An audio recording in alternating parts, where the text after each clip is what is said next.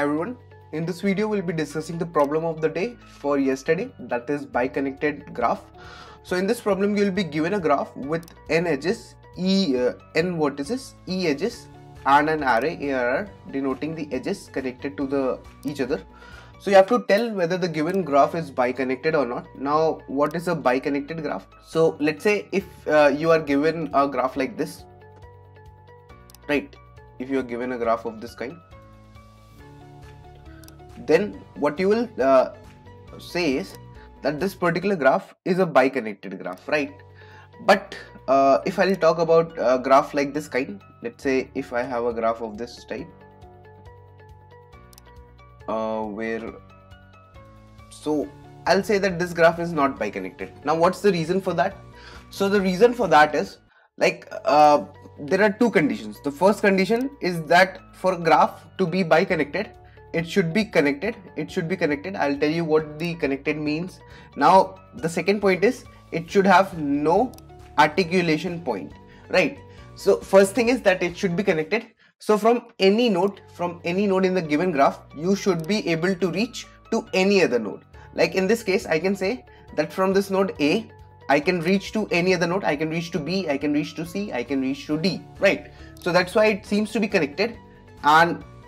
But let's try to check out for this. So if I say that for this particular point, I can definitely reach to this particular point. So it seems to be connected, but still the condition of articulation point is not satisfied. Why? Because what does articulation point means? Articulation point means that suppose that if I remove this particular point, so if I remove this particular point, then the edges connected will also get removed. So the rest of the graph is just a single component, right? It's still connected. Even after removing a particular point, the rest of the graph is still connected, right? So that's the thing. Now let's try and see for this particular case. What if I remove this particular point, the middle point?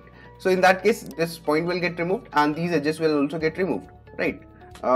Right. So this will be the thing. Now what you can observe is, one thing that you can easily observe is that if I have removed it, if I have removed the particular edge in between, right, this particular edge, so you can see that when this particular point is removed, so the graph gets divided into two or more different components, right?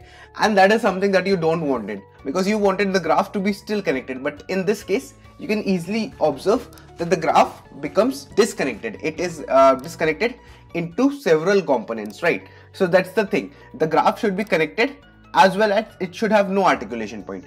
Now what can be the situations? So the situations, the approach can be that the brute force, the kind of brute force or the naive approach for this can be that you simply are at a point, for every point in the graph. What you can do is you can try to remove it, right? If you remove this A, you remove the edges. If you do that, then what will happen is then after that you can check whether the remaining graph is just a single connected component or not, right? So if you remove this, then you will maybe start a DFS from B, right? And then you move to C and then you move to D. So in just single traversal you are able to traverse all the paths, right? So in that case you will say that okay, this particular graph is like for every edges. Like after that what you will do is after A what you will do is you will remove B and you will see whether the rest of the graph is connected or not, right? So for every edge you will be applying a BFS, right? So it will be something like this, order of n square kind of an approach, that is a brute force approach. That is for every edge you will be applying a DFS. So that will take a lot of time, right? Like in this particular case, let's say if this was the case, that the previous case that we just discussed, right? If this was the case, so in this particular case you can easily observe that if I remove this particular point, then the graph gets divided into two different components, right? And that is something that you will be able to find in the DFS, and the moment you will find that, so you will definitely return a false, right? But is that the optimal way? No, this is not the optimal way. The optimal way to do it is using the Tarjan's algorithm, right? It is used for finding the articulation point. It can be used to find the articulation points. So that is how you have to do it. So let's try and move to the code part so that we can understand it better, right?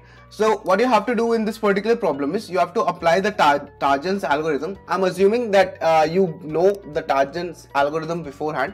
If you don't know, then you can let me know in the comments, right? So what you will be doing is you will be given this particular function, that is bigraph, you will be given the array, you will be given the vector v, you will be given the edges e, right? So you will make a list, adjacency list, right? And you will iterate through all the 2 cross e edges, and for the array of I, you will push array of I plus 1 as it has been mentioned, right? So they have basically told you that array of I is connected to array of I plus 1 because this is a undirected graph, and array of I plus 1 is connected to array of I, right? So these are the 2 things, right? So that's why you are making the adjacency list like this, right? Once this part is done, so you'll have a visited array, you will have a this, right?